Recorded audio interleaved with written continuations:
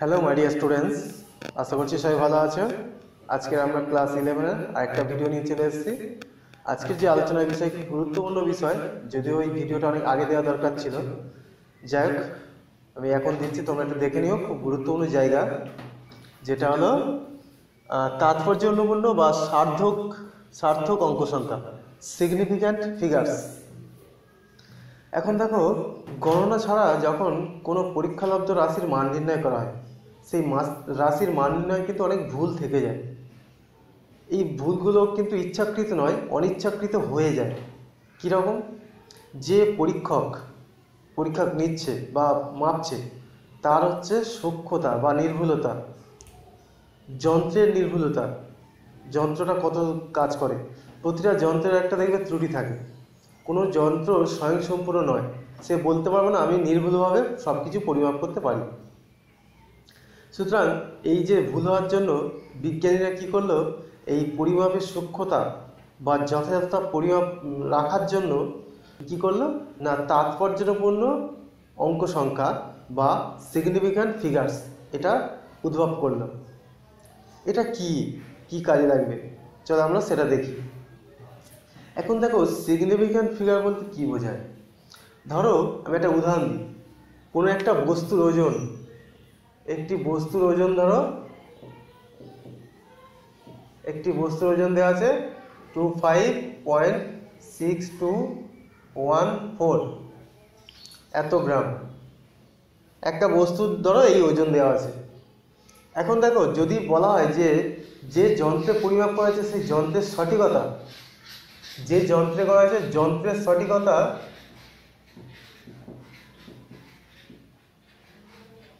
কত, 0.0001, অর্থাৎ এই 0.001 সঠিকতা, এটা মানে কি বোঝায়?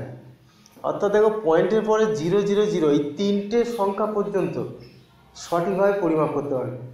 অর্থাৎ পয়েন্টের পরে 4 নম্বরে গিয়ে এক সংখ্যার পরিবর্তন হতে পারে।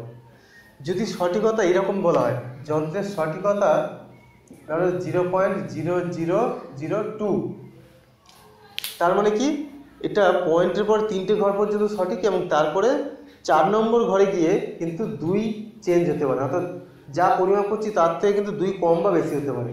এটাই হচ্ছে সঠিকতা। তাহলে দেখো, যদি যন্ত্রের সঠিকতা এটা ধরি, তাহলে বস্তুর ওজন অ্যাকচুয়ালি কত হতে পারে?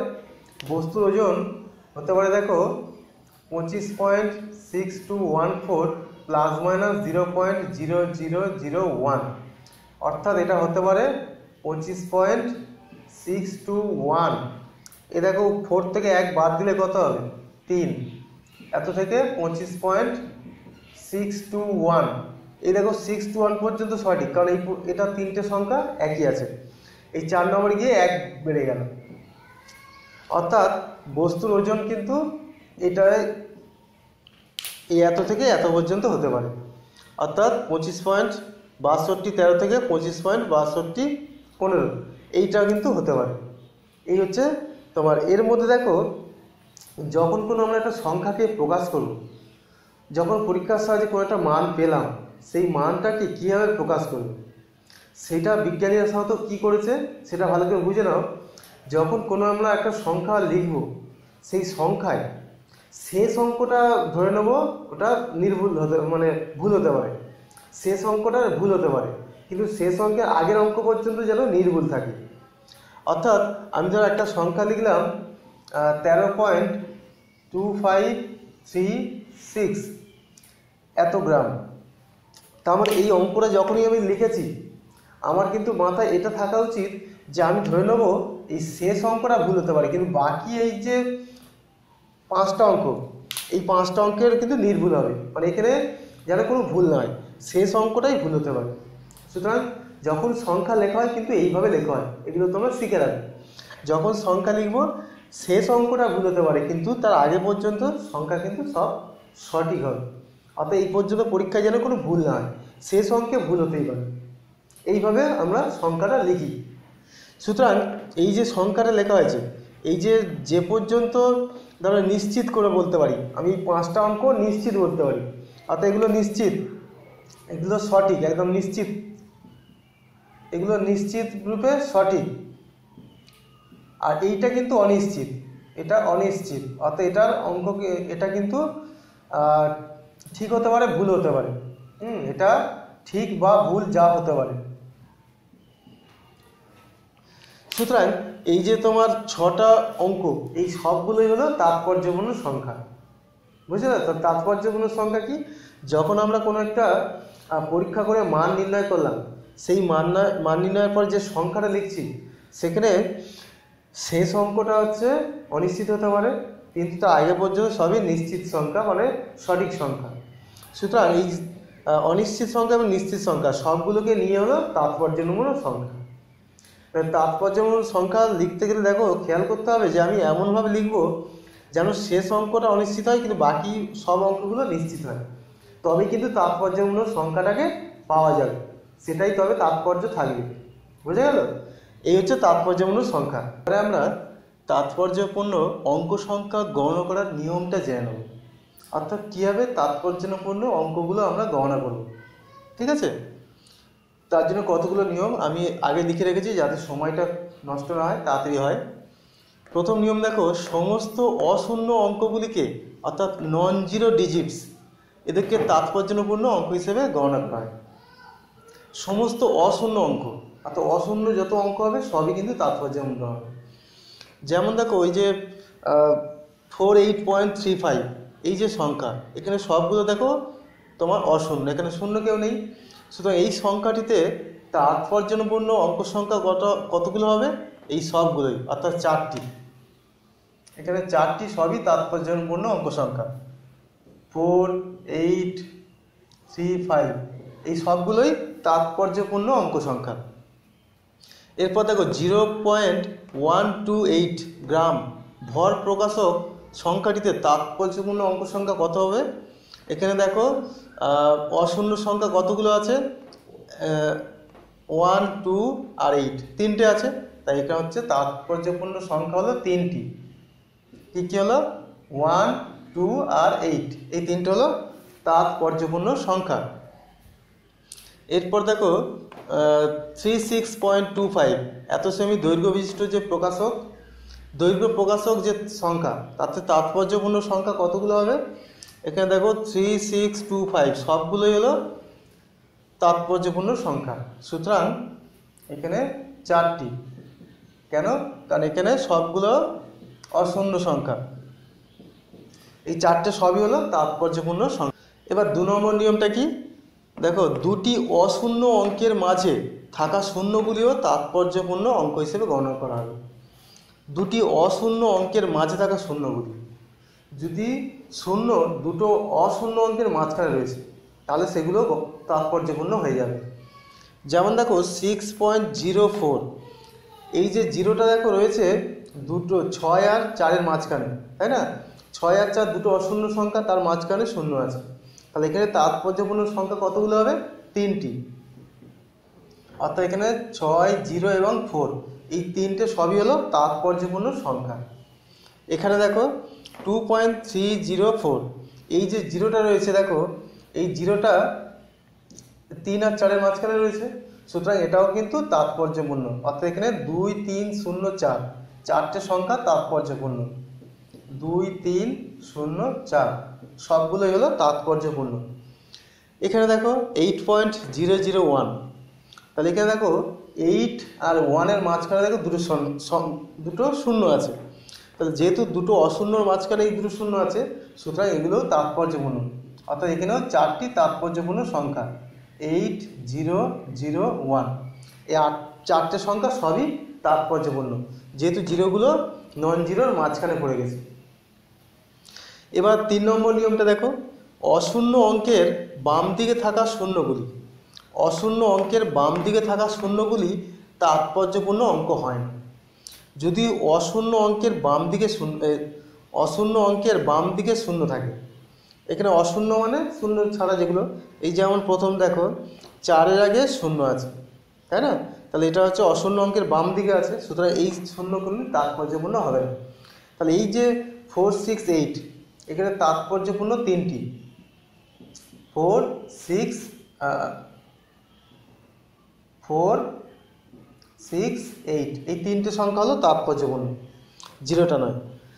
এখানে রয়েছে 0.087, তাহলে এখানে দেখো এই অশূন্য সংখ্যা 8 তার আগে দুটো জিরো আছে, কিন্তু এগুলো তাৎপর্যপূর্ণ হবে না, অর্থাৎ এখানে তাৎপর্যপূর্ণ সংখ্যা দুটি, 8 আর 7। পরেরটা দেখো 0.0076, এখানেও দেখো এই যে 7-এর আগে 000 তিনটে আছে, কিন্তু এগুলো তাৎপর্যপূর্ণ নয়, যেহেতু 7-এর বাম দিকে আছে, সুতরাং এটা তাৎপর্যপূর্ণ সংখ্যা দুটি, 7 আর 6। এবার দেখো 4 নম্বর, অশূন্য অঙ্কের বাম দিকে থাকা শূন্যগুলি তাৎপর্যপূর্ণ অঙ্ক হয়। যদি অশূন্য অঙ্কের ডান দিকে থাকে, অশূন্য অঙ্কের ডান দিকে থাকা শূন্যগুলি তাৎপর্যপূর্ণ সংখ্যা হয়। সুতরাং অশূন্য অঙ্কের ডান দিকে আছে কিনা দেখতে হবে। যেমন দেখো এখানে 2.0, এখানে দেখো এই 2-এর পরে আছে, অর্থাৎ অশূন্য অঙ্কের ডান দিকে শূন্য আছে, সুতরাং এই শূন্যটা কিন্তু তাৎপর্যপূর্ণ। সুতরাং এখানে তাৎপর্যপূর্ণ সংখ্যা হলো দুটি, কি কি, 2 আর 0। এখানে দেখো কতগুলো হবে তাৎপর্যপূর্ণ সংখ্যা, তাহলে 155.0, তাহলে পয়েন্টের পর জিরোটাও তাৎপর্যপূর্ণ, তাহলে এখানে 4টি তাৎপর্যপূর্ণ সংখ্যা, 1, 5, 5 এবং 0। এর পরটা দেখো 355.000, তাহলে এখানে হচ্ছে পয়েন্টের পর 3টে শূন্য, সুতরাং এখানে 6টা সংখ্যা রয়েছে, সুতরাং 6টি হলো তাৎপর্যপূর্ণ, 3, 5, 5, 0, 0, 0। সুতরাং এখানে 6টা তাৎপর্যপূর্ণ সংখ্যা, যে পয়েন্টের পর 3টে শূন্য, এগুলো সবই তাৎপর্যপূর্ণ, অর্থাৎ নন জিরোর পরে যত জিরো থাকবে ডান দিকে সবই তাৎপর্যপূর্ণ। ঠিক আছে। 5 নম্বর পয়েন্ট কি, সূচকীয় আকারে কোনো সংখ্যার গাণিতিক অংশটি কয়েকটি সংখ্যার তাৎপর্যপূর্ণ অঙ্ক হয়। যদি সূচকীয় আকারে থাকে তাহলে যে গাণিতিক অংশটা রয়েছে সেটা তাৎপর্যপূর্ণ সংখ্যা হবে। যেমন দেখো 3.01 × 10⁻³ এই যে সংখ্যাটি, তাৎপর্যপূর্ণ অঙ্ক সংখ্যা কতগুলো হবে, এই হচ্ছে 301, অর্থাৎ এই অংশটা, অর্থাৎ এখানে তিনটি কি কি হবে, 301, এই তিনটি হলো তাৎপর্যপূর্ণ অঙ্ক সংখ্যা। 3.21 × 10⁻⁷, এখানে এই সংখ্যার যে তাৎপর্যপূর্ণ সংখ্যা কতগুলো হবে, এই 321, এখানেও তিনটি, 321।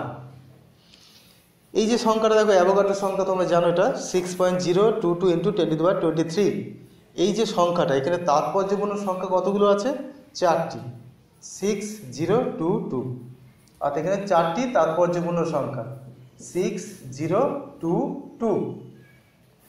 9.1 × 10⁻31 কেজি, এটা একটা ইলেকট্রনের ভর, তাহলে এখানে কতগুলো তাৎপর্যপূর্ণ সংখ্যা, দুটি, 9 আর 1, এটা 9.1, দুটি তাৎপর্যপূর্ণ সংখ্যা, স্যার এখানে দুটি, 9 আর 1। তাহলে এইভাবে সূচকীয় আকারে থাকলে আমরা তাৎপর্যপূর্ণ সংখ্যা বের করতে পারি খুব সহজে। কোনো বস্তু সংখ্যার ক্ষেত্রে তাৎপর্যপূর্ণ অঙ্কের সংখ্যা কিন্তু অসীম। বস্তু সংখ্যা, যেমন ধরো 25টি আপেল, এর তাৎপর্যপূর্ণ সংখ্যা কতগুলো হবে, এটা হচ্ছে অসীম। কেন অসীম হয়, কারণ দেখো 25 সমান আমরা লিখতে পারি কি 25.000, এরকম পর অনেক যত খুশি জিরো দিতে পারি। তাহলে এই যে পয়েন্টের পরে ডান দিকে যে শূন্যগুলো, সেগুলো তাৎপর্যপূর্ণ সংখ্যা, তাহলে এইভাবে আমি যত জিরো বাড়াবো তত তাৎপর্যপূর্ণ সংখ্যা বাড়বে। সুতরাং এইভাবে জিরো বাড়াতে থাকলে তাৎপর্যপূর্ণ সংখ্যা যেহেতু বেড়ে যাচ্ছে, তাই এটা হচ্ছে অসীম। এইভাবে আমি অসীম পর্যন্ত শূন্য বাড়িয়ে যাব। ধরো 36টি কমলা দেব, তাহলে মানে এখানে তাৎপর্যপূর্ণ সংখ্যা কতগুলো হবে, এখানে অসীম, তাৎপর্যপূর্ণ সংখ্যা অসীম, কারণ একই রকমভাবে আমি 36 সমান লিখতে পারি 36.0000, এখন এরকমভাবে পরপর অসীম পর্যন্ত বাড়িয়ে দিতে পারি। সুতরাং কোনো বস্তু সংখ্যার ক্ষেত্রে তাৎপর্যপূর্ণ সংখ্যা কিন্তু অসীম। সুতরাং আশা করি তাৎপর্যপূর্ণ সংখ্যা তোমরা বুঝতে পারলে খুব সহজে।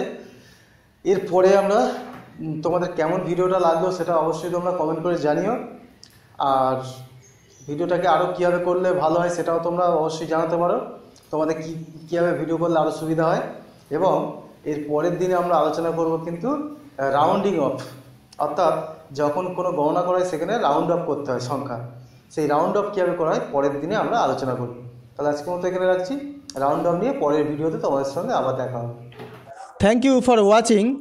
যদি তোমার ভিডিওটা ভালো লাগে, ইনফরমেটিভ লাগে, তাহলে অবশ্যই ভিডিওটাকে একটা লাইক করো, ভিডিওটাকে বন্ধুদের সঙ্গে শেয়ার করো এবং আমার চ্যানেলটিকে অবশ্যই তোমরা সাবস্ক্রাইব করে রাখো যাতে, এবং সাবস্ক্রাইবের সঙ্গে সঙ্গে পাশে রাখা বেল আইকনটাকে অবশ্যই ক্লিক করে রাখো যাতে তোমরা আমি যত ভিডিও বানাবো তার ভিডিওর প্রথম নোটিফিকেশান তোমরা প্রথমেই পাবে এবং তোমাদের আশা করছি ভিডিওগুলো খুবই কাজে লাগবে।